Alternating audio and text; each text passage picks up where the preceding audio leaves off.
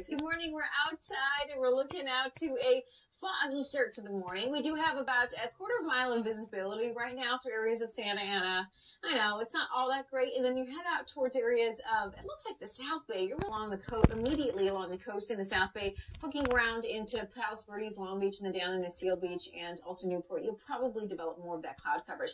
Otherwise, inland, you're fine. You have visibility, and it's great. All right, I wanted to show you this front. It's a really pretty, well-defined front. It's bringing in some rainfall from the Sierras all the way down to the southern section of the Sierra. It's bringing in some snowfall, too. Northern California, you're getting rain. I mean, this is a beautiful storm system.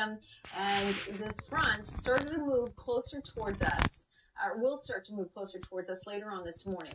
I was really hopeful that we were going to get a little something last week, but as we were looking at these models, you can see that right when it gets into Southern California, it just really just falls apart and it goes away. So we don't benefit from any rain, but we do get the cool temperatures and we do get some cloud coverage returning. And this is going to stay pretty steady for the next couple of days. Now, here's how it's going to go today for areas of the valleys. We're back to about 79 degrees at about 3 o'clock. We're not changing a whole lot from yesterday other than knocking it down a few more degrees for the valleys inland empire.